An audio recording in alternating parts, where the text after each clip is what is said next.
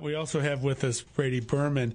He's the CEO of PunchOut2Go. So you moved from Cape Charles up to Charlottesville.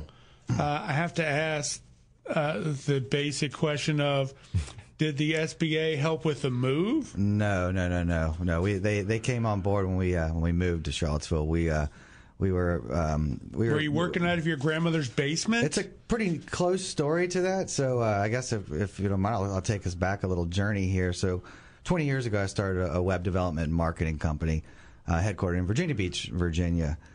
Decided to move to Cape Charles, Virginia. Beautiful place to live. Eastern Shore. Hello to all of our Eastern Shore friends. But really, we came up with this kind of far-fetched idea about a decade ago that we needed to kind of improve how commerce transacts, right? So being in Cape Charles, Virginia, I think population 400 or so, a little tough to attract talent in Cape Charles. They'd have to come across Chesapeake Bay Bridge Tunnel and pay the VIG every day. So we decided to move up to Charlottesville, Virginia. In my web development days, I had a customer here, actually, in Charlottesville, a company called Commonwealth Assisted Living. Nothing to do with what we're doing today, but the CEO is a good friend, a good mentor of mine, and he said, hey, how about Charlottesville? About a month later, jumped and moved. But, yeah, it started a room over the garage, not quite the basement, but very similar. And here today in Charlottesville, very excited to be here. You just had windows. Yes. Is the difference. I had a window. And it was hot up there. The air conditioning didn't really work real well. The long, sweatful days there, 18, 20-hour days, trying to get things going and make a difference in the world. That's Brady Berman. He's the CEO of PunchOut2Go, which I'm still curious to what PunchOut2Go is as a business. Yeah. I'm still trying to figure it out myself. Well, just kidding. I guess that's the easy way to stay CEO is if you don't tell anyone. That's right. No. And just say, here, I'm writing and signing your check, so don't worry about it. Yep. So I'll give you a little story. So the first company that actually came to us that needed this type of transactional type of this ability to do this type of punch-out stuff was a small mom-and-pop hardware company in Richmond, Virginia. The company was called Harper Hardware. Mm-hmm. Their largest customer was the Commonwealth of Virginia. The Commonwealth of Virginia leverages a procurement system called Ariba.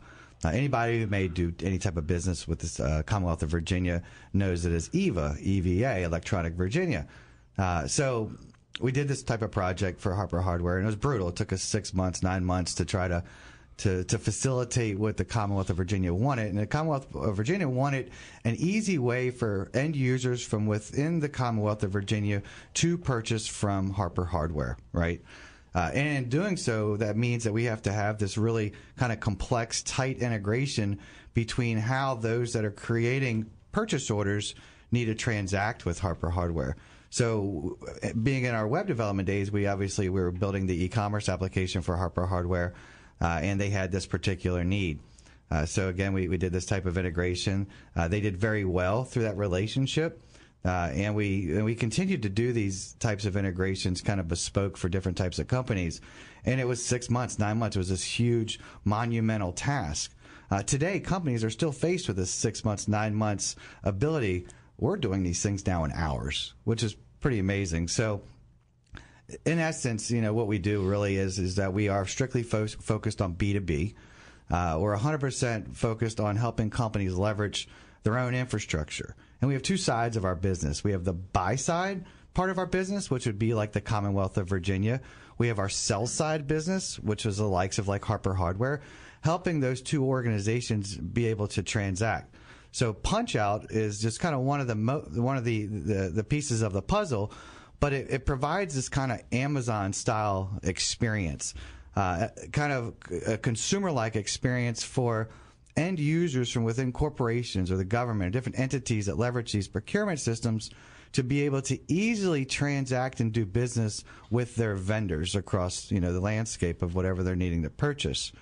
So in short, and trying to eliminate as much complexity as possible, it's really this kind of B2B digitization of transactional components between commerce and procurement. When you talk about B2B, you mean business to business. Business to business. That's exactly right. One business to another business. Yes. As opposed to a customer to a business buying directly. Yep. If I wanted to go, I can't purchase directly from Amazon just because they're the largest, so that's why I use that. Let's talk about that a little bit. So, like, that's your B2C type of mindset, so business to consumer, right? So, just like in your day-to-days on how you want to purchase products, it's really easy. If you want to buy a whatever, it's easy for you to just Google, figure out what you want to buy, and purchase that item. Now, when you start thinking about procurement and organizations that are leveraging procurement, there's a lot of controls. Right, you have to purchase from approved vendors. Right, you have to make sure that these vendors are part of the supply chain, element. You have to make sure that the prices are negotiated, that the offering is correct, and that most importantly, the end users from within an organization can't easily transact with those types of vendors that they have to do business with. Does it make sense? It does.